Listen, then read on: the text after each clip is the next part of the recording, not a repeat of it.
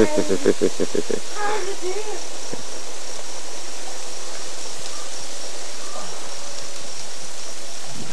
the future will not be done with anybody wearing a black mask or an M16.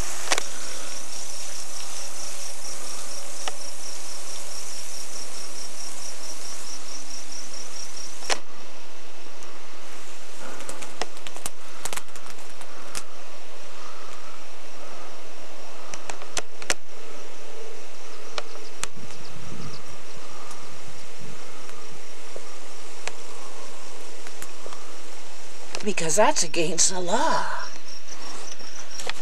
As if that... This is people not knowing what's really going on, obviously. That believe totally in the law system of things. Don't film me right yet. There aren't many that... You missed everything I said. And now you're on me. Mm-hmm. Mm-hmm. Now nobody knows what I just said, and it was great. It was so profound. Well, you know, you were talking about the native system. Yeah. And asked me if I had visited. Well, you know, where they are really poor. All I'm saying is where they're really poor. You can go just about anywhere. You can go on reserves where there's poor and rich. You can go on reserves where there's 3 chiefs. You can go on reserves where there's no meeting place. You can go on reserves that are all wealthy, and you can go on reserves that are all poor. But I'm talking about the native system isn't just one system, because they're all broken down tribally by council systems and memberships and voting systems. They're not all one law. It's not like... Aren't they getting together now, though? Like, isn't there a war happening? There again, you're asking is they, aren't you? Well, yeah, but as you said earlier, that certain races are going to rise up because they have been down for so long that they have to rise up. And in that rising up, they're going to get attention. That's right. But it doesn't all mean good, does it? The attention, no. Let's hope it does this time, though. We give them attention for the right reason. You know, what they're doing. A lot of people are saying, why do I give a shit about what you're saying to me when I live in an area that we haven't had good drinking water as long as I've lived there? It's brown. We've had no... You can smell the sewer. You can, or there's not even a sewer system. You can just smell the shit in your backyard, you might say. There's no garbage dumps or anything. You got a few, you know, planes coming in here and there with supplies for you.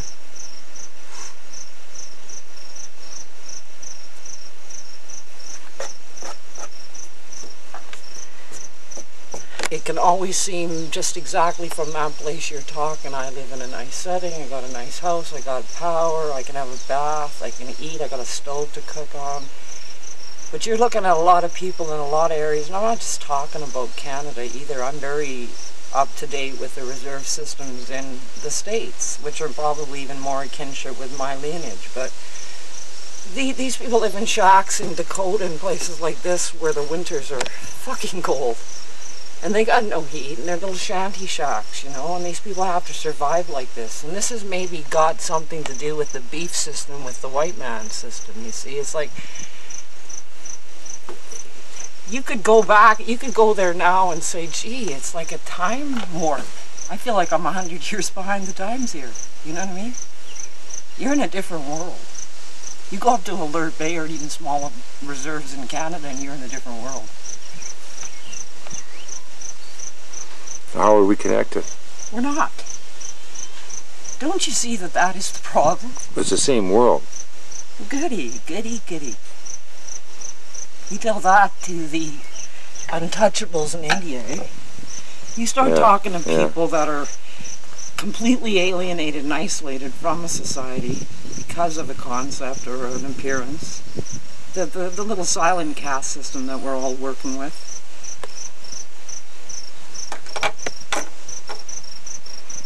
What all? You can't get together on anything until you know what it's all really going on everywhere, you know? Not giving a shit about anybody. Because you can't, you don't even have the energy to, the free attention to do yourself.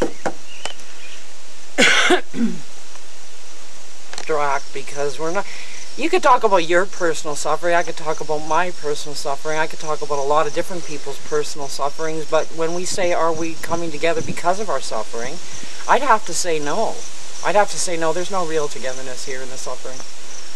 Because I've met a lot of people suffering for a long time and I still haven't seen it. What the interference is, I'm not exactly sure, you know? Not exactly. But I think what we have to do before we do anything to come together with anybody is to at least try to alleviate some of the suffering.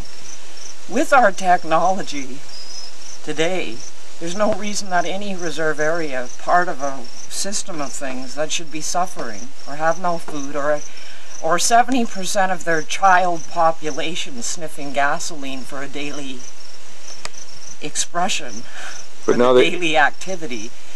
If you see kids on glue and gas, or you see anybody, I don't mean just kids, or you see anybody going that way, and that's their livelihood, and you know that we are not together. The kids have got to be happy. The birds have got to be singing. There's got to be flowers in the garden. We're not happy. And there are, you see, and even to say a native system or a white system or any system, all these systems are separated in themselves too. You got to understand that. There's no one native tribe that thinks the same as another native tribe, and all these tribes are still warring with one another on some political level or another. You got to understand that. Maybe we have too many chiefs, I don't know. But I know when the common people are spoken to on a daily level at a powwow or a gathering, you're still hearing the same stuff. We've got to help the children. Our children are all sick. The elders that have now quit drinking and setting precedents for the new age, there's a few of them that have quit the drinking thing. Some reserves have gone without alcohol. They're dry reserves. And the healing centers that are coming around. I love that. I love that idea. I love that idea because if you're suffering anything, you're not laughing and you're not caring about other people that much. If you have a personal suffering, you have no free attention for anybody else at this moment. Unless you're Mother Teresa, okay? And there's only a few. And for himself, for every woman, for himself, whatever terminology you want to go into. It's just a matter of that in a lot of cases we do become just selfish. That's the truth of the human interest. It is me, myself, and I quite a bit. I know that if I'm suffering anything physically, or even mentally, don't think I'm giving a shit about anybody out there starving, because I'm not. I'm too interested in my own suffering, you see. This is where we're all involved. We're deeply involved. Well, what about where we connect their suffering to our suffering? Well, then I call that a party.